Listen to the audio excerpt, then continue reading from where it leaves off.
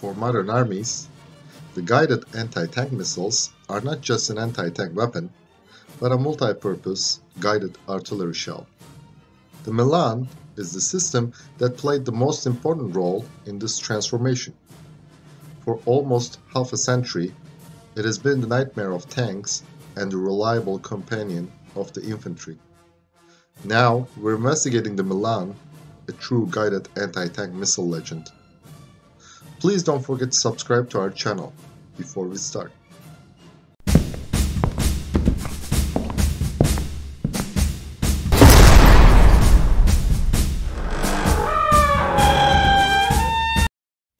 Indeed, the MILAN is an important system that transformed the concept of using guided anti-tank missiles. However, when its design began in 1962, no one foresaw that it would be such a revolutionary weapon. In those years, NATO's military planners had to figure out how to defend a 900-kilometer-long front from the coast of the Baltic Sea to Austria. The Warsaw Pact, which already has numerical superiority, would turn into an unstoppable flood of steel against NATO troops spreading across a wide front if it was the first to attack. In order to solve this problem, placing infantry units equipped with guided anti-tank missiles on the front lines seemed the most effective solution. These soldiers would intercept or at least slow down the attack of enemy's armored units. Then, NATO armored units coming from behind would launch a counterattack. That was the plan. However, the first-generation guided anti-tank missiles were bulky and insufficient for this task. The MILAN began to be designed as a system that would give infantrymen waiting to meet tanks on the front lines a higher chance of fighting. Germany and France had brought together all their knowledge in this field for the project. However, as the USSR started to put new and superior tanks, such as the T-64, into service, the requirements changed and the development process was prolonged. So the MILAN became operational only in 1972. MILAN means kite the bird in German and French. However, its name actually derived from the French missile d'infanterie léger anti-shell, meaning infantry light anti-tank missile. The MILAN immediately started to replace the first-generation systems used by the Western Bloc in these years, like the Cobra, ENTAC, and the Bantam. Compared to its predecessor, the system had much higher hit rate, reliability, and armor-piercing capability. Now, NATO infantry had a real chance against the tanks of the Communist bloc. The missile of the system is put into disposable tubes. This design allows to decrease reload time and increase transportability. A typical MILAN team consists of 3-man crew. First man carries tripod, the second firing unit, and the last one the tubes. The MILAN becomes ready to fire within 3 minutes. After pressing the firing button, the missile launches from the tube and the tube ejects to the rear. After the missile leaves the tube, the fins on it open. In a safe distance, the missile ignites the sustainer rocket engine. The MILAN has semi-automatic command line of sight guidance system. The sighting device calculates the angular difference in direction from the missile position to the target location. It is then given electronic instructions via wire to the missile that corrects its flight path, so that it would fly along a straight line from the sighting device to the target. Thanks to the wire guidance system, the MILAN cannot be affected by radio jamming. Depending on the model, the missile is tracked either by a tail-mounted infrared lamp or an electronic flash lamp. Until the missile reaches the target, the gunner must stay in place and control it. This period can be extended up to 18 seconds at the maximum range. In general use, no more than 2 launches are made from the same position. Also, 2 teams are deployed simultaneously in a standard anti-tank mission. When the first team changes its position, The second team provides protection for it. The first generations of the MILAN missiles had thorium at the tail section to produce the infrared signature, which is used for tracking it. This brought the risk of radiation emission. The use of thorium in the missiles manufactured after 1999 was abandoned. The MILAN was preferred by nearly 40 countries. Also, many guerrilla groups and militia forces have been using this system. The MILAN was produced by India, Spain, and the UK under license. The missiles fired from the MILAN system show different characteristics depending on the model.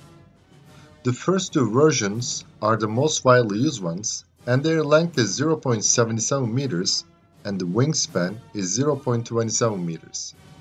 The missile diameter of the MILAN one is 103 millimeters. The diameter of the others is 115 millimeters. While the MILAN 1 missile weighs 16.7 kilograms, the missile weight of the MILAN 2 and MILAN ER is 12 kilograms. The total system weight is 16.7, 28, and 21 kilograms for these three models, respectively. Approaching its target with a speed of 200 meters per second, the maximum effective range of the missile is 2,000 meters. The MILAN ER model can reach the range of 3,000 meters. Depending on the models, the MILAN can pierce steel armor between 650 and 1,000 millimeters thick. There is also a version called the MILAN 2T with tandem warhead, effective against the explosive reactive armor. Although originally developed for infantry use, many countries have mounted the MILAN on the vehicles. The British Army even used a special armored anti-tank guided missile vehicle model called the FV-120 Spartan MCT. German Marder armored infantry fighting vehicles were occasionally equipped with the MILAN depending on the mission definition. It is still possible to see the system on many VBLs. Cyprus continues to use EE-3 Jararaca 4x4 armored wheeled vehicles with the MILAN. The MILAN has a lot of success on the battlefield. Let's take a look at some of these. The first recorded combat use of the MILAN took place on June 6, 1976. At the time, when Lebanon was experiencing a civil war, the Syrian army entered Beirut to intervene. During this intervention, some Lebanese units managed to knock several Syrian T-55s and T-62s out by using the MILAN. Also, Lebanese phalanges used the system against sniper positions in buildings along the Green Line. Similarly, the Syrian army launched the MILAN against Christian fortifications in Mount Lebanon.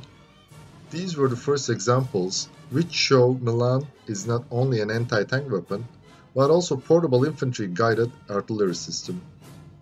Yet, what happened in Lebanon remained an exception and didn't transform the concept of use of guided anti-tank missiles in the West. The real transformation took place after 1982. During the Falklands War, necessities forced British soldiers to find out-of-the-box solutions. Artillery support was vital against the Argentine units deployed in the pillboxes and mountain caves. But the British forces couldn't properly position the 30 105mm L-118 guns on the wet ground of the island. They needed helicopters to redeploy. However, the Atlantic conveyor was sunk on May 25, 1982, with the Chinooks, which were of great importance for the operation. For this reason, the L-118s were slow to follow the British land operations. So, the British troops started using their MILANs as portable infantry artillery system with high hit rate. During the war, the Argentine snipers had modern US rifles which has an effective range of 800 meters. However, the British snipers still used Model 82, which has an effective range of only 400 meters. So, the British forces started to fire the MILAN against the Argentine sniper positions from a distance of 2,000 meters. After the Falklands War, all armies of the world accepted the guided anti-tank missiles as the personal guided artillery support system of the infantry. Among the weapons given by the USA to the Mujahideen, who resisted the Soviet invasion in Afghanistan in the 1980s, was the MILAN, which was easy to use and transport but highly effective. An important use of the MILAN also took place in Africa in the 1980s. Libya, which had been directly involved in the civil war in Chad since 1978, had a big and powerful army. However, the French-backed Chad troops managed to prevail by using a new tactic in this conflict called the Toyota War. According to the new tactic, one of the Chadian Toyota convoy was rapidly rotating around the Libyan armored units.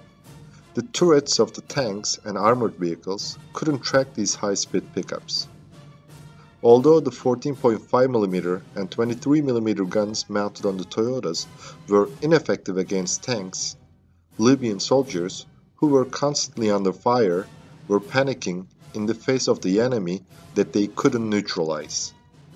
But the real disaster for them started at this very moment when the second Toyota group, equipped with the Milan, was launching its offensive from 2,000 meters. By using this tactic, the Chadian troops captured the heavily guarded Wadi Dum air base in 1986. In 1987, at the Battle of Fada, they also managed to knock nearly 100 Libyan tanks and more than 30 armored vehicles out. This was an astonishing victory for the Chadian troops, which lost only 18 soldiers and 3 vehicles. In the same year, during another raid, Chadian troops destroyed more than 60 Libyan T-55 and T-62s by using the Milan. During the Iran-Iraq War, Iraqi troops frequently used the Milan against Iranian tanks, as well as machine gun nests, entrenched positions, and bunkers.